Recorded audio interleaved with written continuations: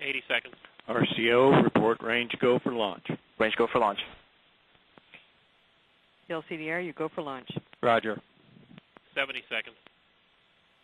SSE, hydraulics internal. Internal.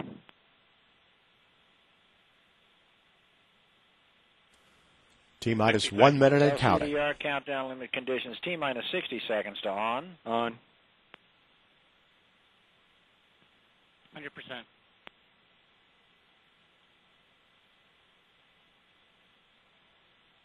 .45 seconds. CLCDR 17B, launch enabled to flight. Flight. ATC 3, main power disable on. On. 35 seconds. Hydraulics go. 30 seconds.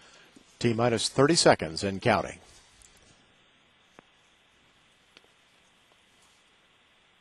.22 seconds.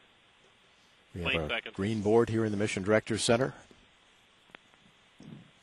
15 T-minus seconds. 15 seconds. 13 seconds. Green board.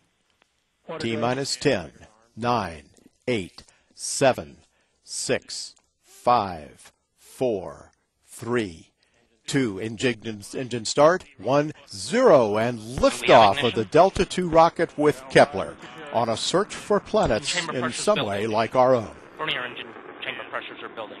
Groundlit solid motors are building at chamber pressure. Increasing at this time. Pressure's looking good.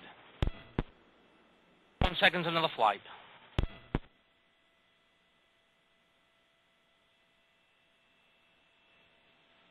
Recovering from the initial launch transients. Passing 34 seconds. Mach 1. Vehicle's now going supersonic.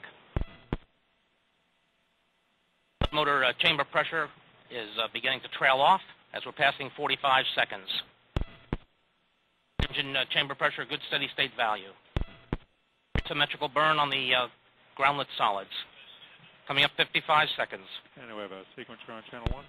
Sequencer. Standing by for burnout. Give me a liftoff time. 03. Burning out of the solids. 49. And for separation. 7.465. We see separation. 7.465. And we have ignition of the airlit solid motors. Airlit solid motors building in chamber pressure. 1 minute, 22 seconds into the flight.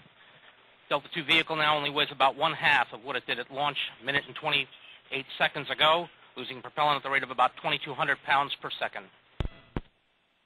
1 minute, 35 seconds. Altitude now 15.4 nautical miles. Downrange distance 35.6 nautical miles. Velocity 3,393 miles per hour. 1 minute, 48 seconds. Airlit motor chamber pressure is beginning to drop. Only about 10 seconds more before we burn out those airlit solids.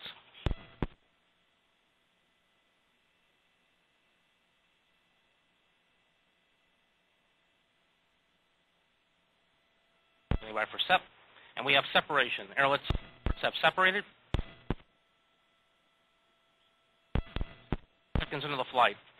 Altitude now 31.3 nautical miles. Downrange distance 79.5 nautical miles. Velocity 5,398 miles per hour. 2 minutes, 30 seconds.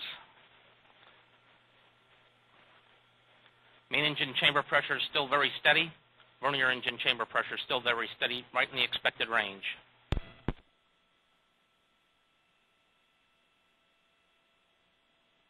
Engine transients are settling down now as we're approaching the 3-minute mark.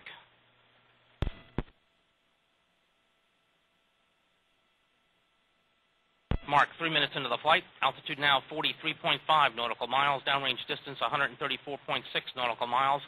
Velocity 6,980 miles per hour.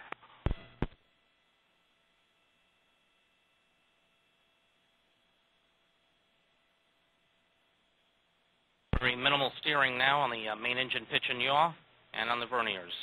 Now passing 3 minutes and 27 seconds into the flight, less than 1 minute until main engine cutoff.